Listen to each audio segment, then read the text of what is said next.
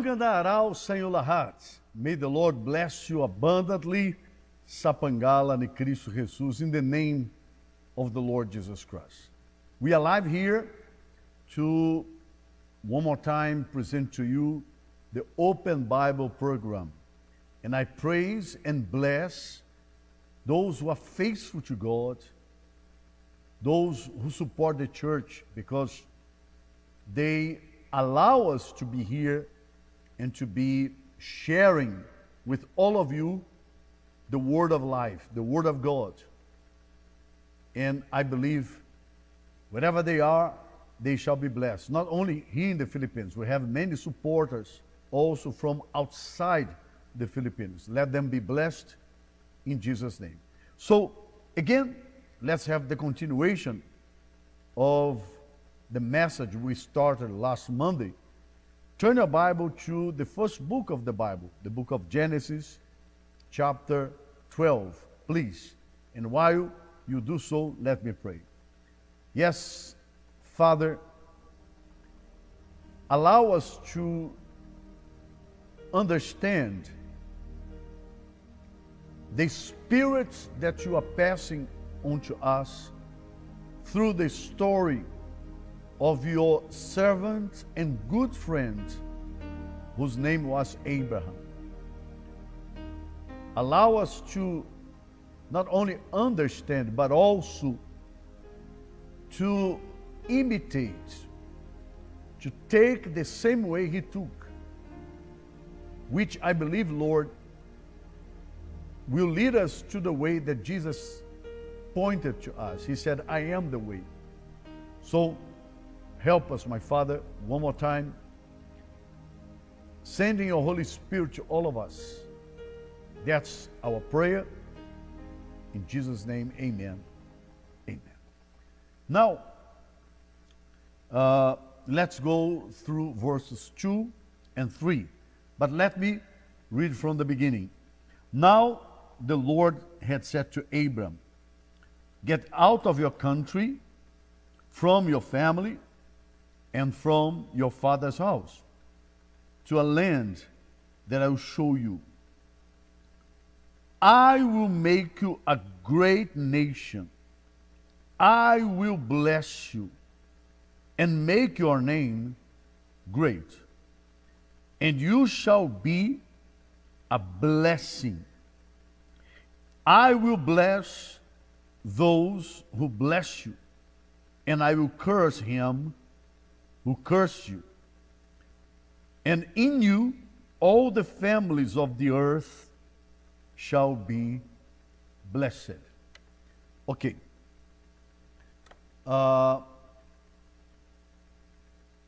As far as I can remember, I spoke to you that Sarai was barren, a barren woman,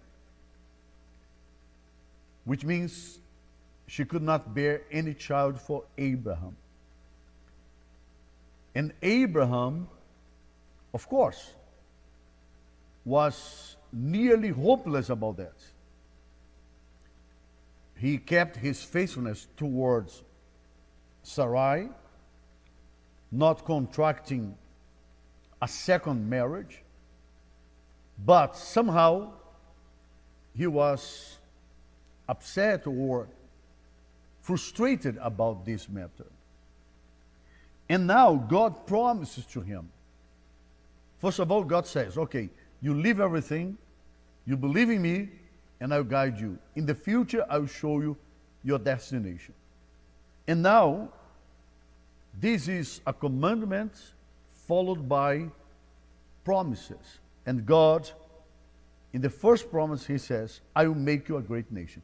How could a man whose wife was barren become a great nation? Then, although God was not specific, but he used his intelligence, God was pushing him to associate to his pananampalataya, his faith, intelligence.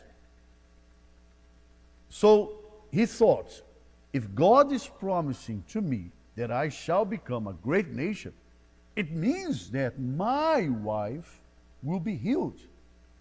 by this God. He will heal my wife. Because how can I become a great nation without having children? So God pushed him to link to his faith intelligence. And that's what God has revealed to the UCKG. We have to have faith, but link it to our intelligence. We call it intelligent faith. And he understood the promise of God. And then God continues, I will bless you and make your name great. Actually, God changed the name of Abram to Abraham. Abraham means the father of many. The father of many.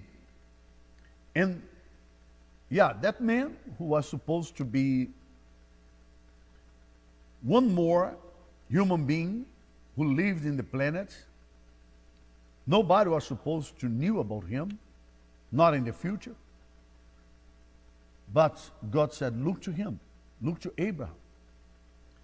And Abraham became the most important human being who ever lived in this planet. Yeah, of course, I'm not talking about the Lord Jesus Christ.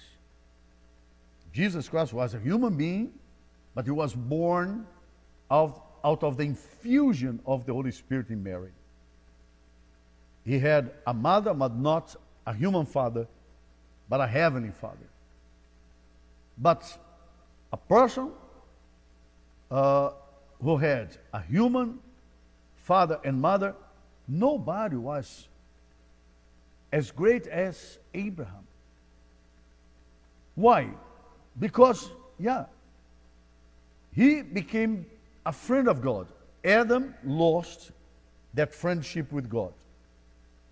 So after Adam, the first human being that God referred to, calling him friend, was Abraham.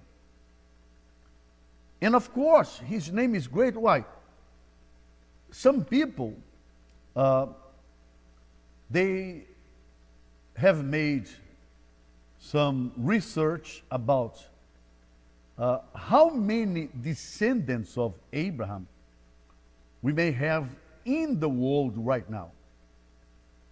And they came out with such a huge number of human beings.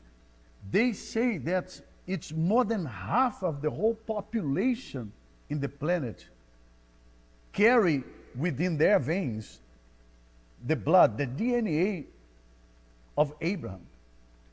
Aside from the spiritual DNA, we Christians, we carry the spiritual DNA of Abraham. So, yeah, the two promises came true. Israel is a great nation. And now the multitude of people that came from him made him the greatest man who ever lived in this planet. And then in the third verse, it says, I will bless those who bless you, and I will curse him who curses you. Wow. Listen, it is the summary of God's protection. How can I explain the way God protects those who belong to him? This way. Those who are protected by God, when they are blessed by others, as they are blessed, the blessings cast upon them by others return to the blessers, and the blessers become even more blessed than before. But the cursers who curse those who are protected by God, they become even more cursed. That's the protection of God. That's how God takes care of his people. If you belong to him, it is it is applied to your life. Those who bless you, they'll be blessed. And those who curse you, they'll be cursed. So you don't need to worry. It's worry-free kind of condition. If you have God's protection, listen to me. 1,000 may fall at your side, 10,000 at your right side, but you will never, never have the evil reaching you. Never, never. Because God is your protector, and this is great, isn't it?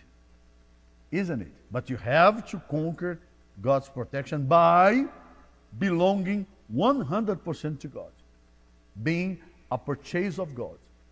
Okay?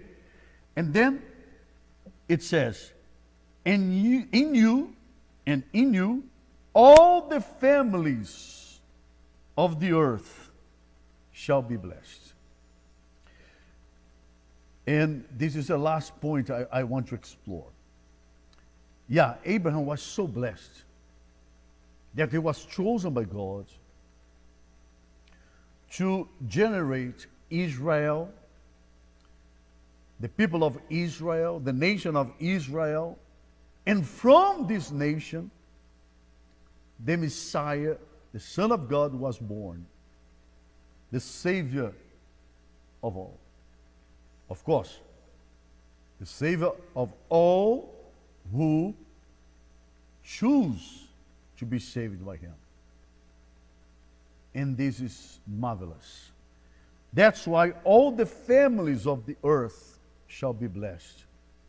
Because Jesus Christ was a descendant, physically speaking and spiritually speaking, from Abraham.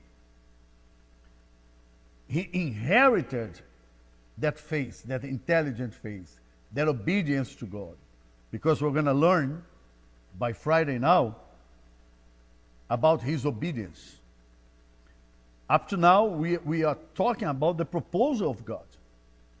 And after we go through verse 4, we will see whether Abraham obeyed God or not. But listen, also, aside from generating Jesus, the Savior of the world, he also gave one of the greatest examples to families. He was a man who would give value to family. As I spoke last Monday, he had the freedom to acquire a second wife, but he didn't. Why? Because he truly loved Sarai, who became Sarah. He truly loved his wife and was committed to her, to the point that, okay, if she cannot bear any child for me, it's going to frustrate me, but I will not despise, ignore my wife, the woman I loved so much, to the point that I gave my life to her and she gave her life to me, and we became one. And we have another example when we talk about Anna. He blessed all the families of the earth, but Anna could not say the same thing because her story was quite different. Her husband, Elkanah, when he realized, although he loved her, okay, not with the same intensity of Abraham loving Sarah, but he loved her. He told her, I love you. You are important for me, more important than my second wife. He contracted a second marriage because maybe the family put some pressure, or the pressure was inside of him, and he married a second woman who was capable to give him children. And he created much pain to his wife. Who, praise God, was a woman of God, came to God, and God resolved the problem. But we have two different situations, two different examples. Follow the example given by Abraham. Love your spouse. Be faithful to your spouse, no matter what. Consider your spouse as yourself, your very self. Yes, because the two become one. And now, once they are mixed, cannot be separated. Not anymore. Okay? So I hope the Holy Spirit blessed you, and He has enlightened you, and you have become stronger in your faith by the knowledge of the Word of God. Okay? Let me pray for you before we finish our Open Bible program. Yes, Holy Spirit, I give thanks to you. I know that somehow when we learn about Abraham's facts, we are growing, because nearly every step he took became a lesson to all of us. So I hope, Lord, you may have strengthened these people's faith, these people's hope, these people's love for their spouses and family members.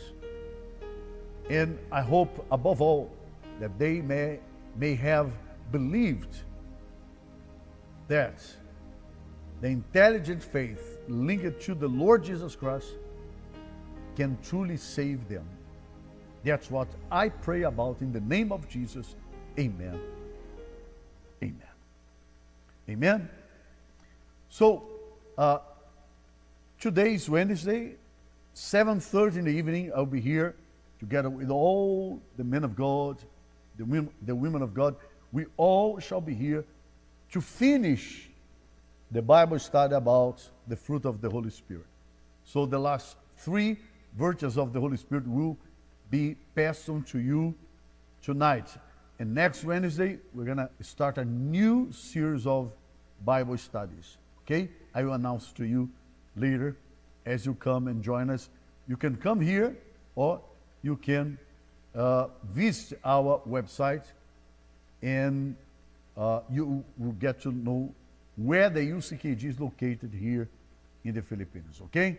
Visit one of our churches to participate in the Bible study. It's free of charge. You will receive the study also free of charge, and the Lord shall bless you abundantly. And tomorrow we are going to have the marriage of all marriage.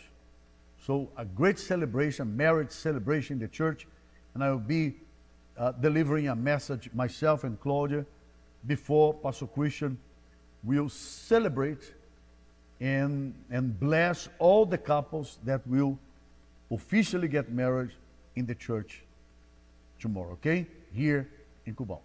God bless you abundantly. Thank you for watching us. Share the link so that more people may also be blessed with the revelation of Genesis chapter 12. God bless you. The Universal Church is also online. Connect with us on our social media accounts. Be updated on our Facebook page. Watch us on YouTube.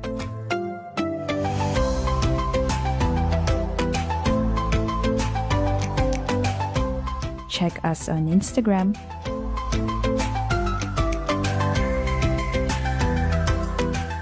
And if you want to know more, visit our website.